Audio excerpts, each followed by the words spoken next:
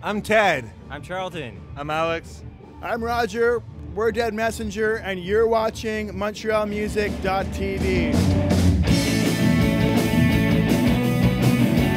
A lot of bands playing sort of harder rock and roll around right now, but with a melodic sort of pop sensibility, which is something that I enjoy. So I don't know, it's something that we're trying to do, kind of like pop harmonies and a rock and roll kind of rhythm.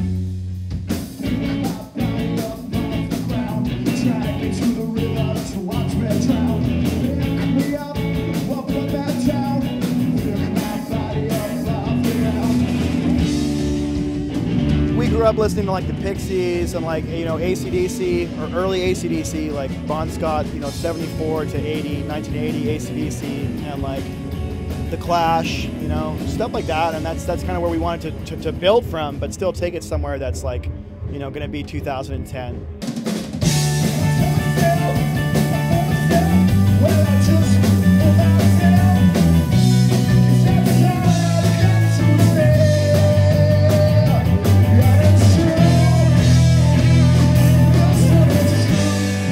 The album is called Love Is the Only Weapon.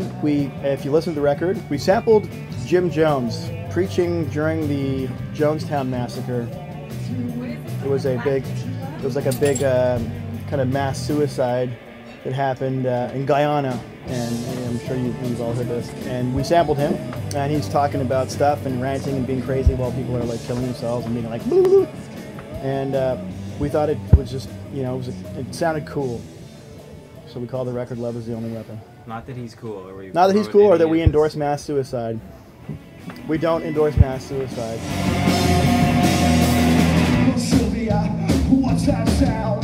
There's no love left in this sound. Someone's gonna burn the whole place down. Pick my body up off the ground. Wanna feel love enough to have a song. Wanna know you right, I don't know where to start. I wanna feel love enough to have a song.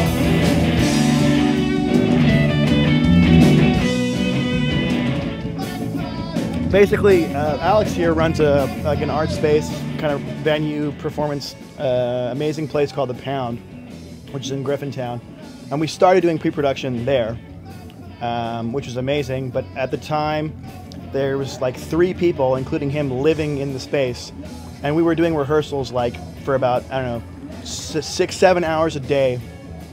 And I don't know if you've ever had a band rehearsing at your house for 6 or 7 hours a day in your living room, but it really sucks.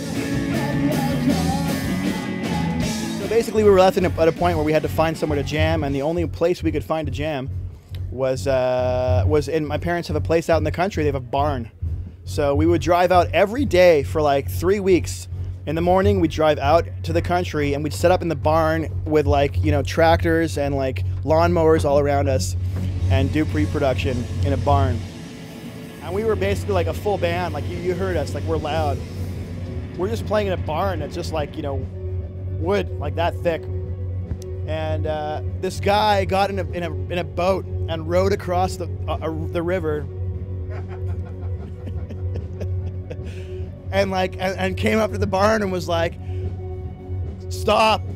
You guys are awesome. Yeah, and you know, he was like, he was like, I like you guys. It's good, but stop. I was a man so full of regret. For my sins and my sorrows and my need to forget. In search of a teacher, I stood out alone, staring through the walls at my telephone. We got the whole Twitter and the whole Facebook and that whole thing, and we do it.